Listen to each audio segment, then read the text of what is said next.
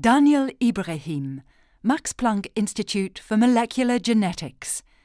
Disruption of 3D genome architecture by structural variations. Hi. I would like to remind you that in each of your nuclei you have 2 meters of DNA. And these 2 meters are not just crammed in there at random, but for a long time we've known that, for example, each chromosome occupies its own space, so the so-called chromosome territory. Though usually if we look at the genome, we think about the genome as linear with gene 1, 2, 3 in a row. Whereas in the nucleus, it's more and more clear that each gene has its own little environment where one or more genes are all together with the enhancers and regulatory elements that regulate this.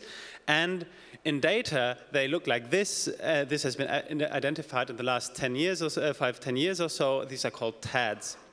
And we study rare diseases and look at patients that carry structural variations, such as duplications. And some have a large part of non-coding DNA duplicated, and they have XX sex reversal, meaning they're male, although they have 2 X chromosomes.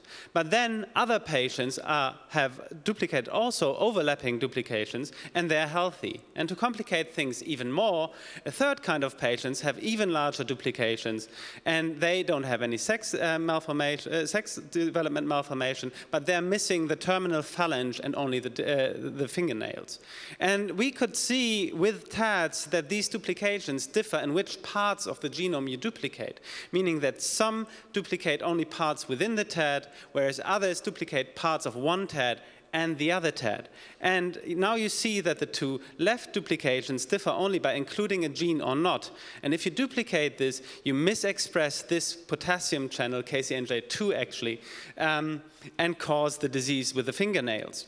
So altogether, what we see is by looking at structural variations, and we have heard this from Tumor before, is that by rearranging large parts of the genome, you rearrange the 3D structure of the genome and can create new compartments, can combine new compartments, and so on and so forth. So structural variations rearrange the 3D architecture of the genome, and gene misregulation, in fact, is a major mechanism causing disease and not the gene mutated itself.